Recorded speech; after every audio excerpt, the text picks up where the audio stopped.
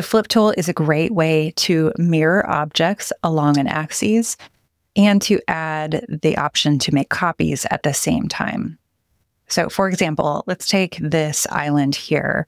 If I decided that I wanted the dishwasher on the other side, since this is, a main walkway and I want to flip it, I can select the entire island. I've grouped it all together and I can grab the flip tool here, this guy.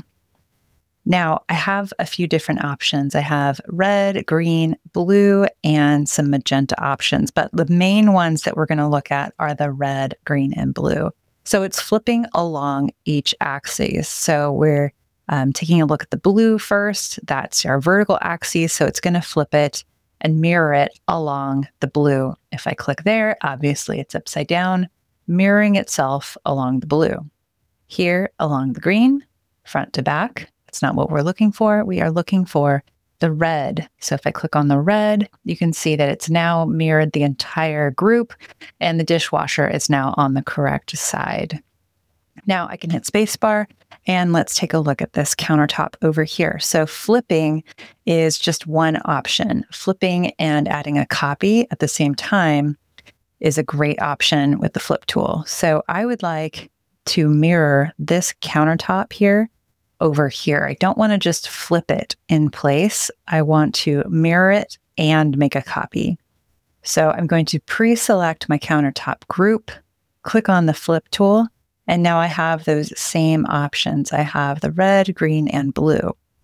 In this case, I would like to grab the red because I would basically like to make a copy of it, lay it down on the opposite side. So to do that, I'm going to also click on the option tool, or the option key. If you ever forget, you can always look in the lower left-hand corner to see what the modifier key is for the action that you're trying to accomplish. Option equals toggle flip copy.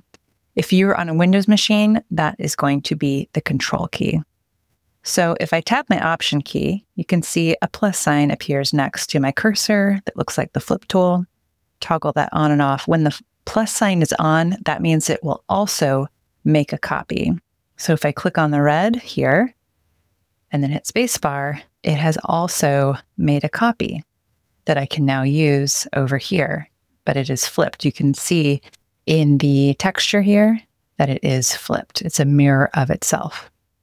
Now, I don't want to have to figure out how to place that. So instead, I'll take it one step further. I'm going to undo that. We're going to pre-select the countertop here, grab the flip tool, and now I can click and drag the red here and then let go. It will mirror it using the same spacing, and I still have the option to add that modifier key, the option key in the very next step, that being making it a copy. So I didn't quite get it exactly lined up. I should have used a different midpoint. I used the stove, which may have a few different edges in here. So instead, I'm going to use the midpoint of the hood here. So I'll undo that one more time, pre-select the countertop, grab my flip tool, and in one swoop, I'm going to click drag the red and line it up with the midpoint in the hood above. Let go, and then tap my option key to make the copy. Now it looks like, did I get it? It may not be, oh no, it's pretty symmetrical. We did good. So the great thing about this is if it's a component, any changes I make to one side will get made to the other, like overhang, if I made this into a waterfall, if, I changed out the texture. So this is a great way to mirror copy at the same time. Let's do that one more time up here. Gonna delete these to show you. Hold down Shift on my selection to grab these. Click on the flip tool. Click drag to the midpoint of the hood and let go. And if I tap my option key or my control key on a Windows, it will add those copies if it is the very next key that I press. If I hit spacebar or do anything else, I lose that opportunity to add that modifier key to make that copy. But I can always just make a copy and then move them into place. It's a combination of things that you can do, but that click drag of the plane is a really good option for choosing that spacing.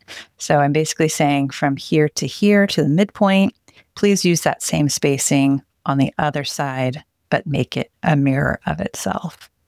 Hope that helps. Please let me know if you have any questions in the comments below.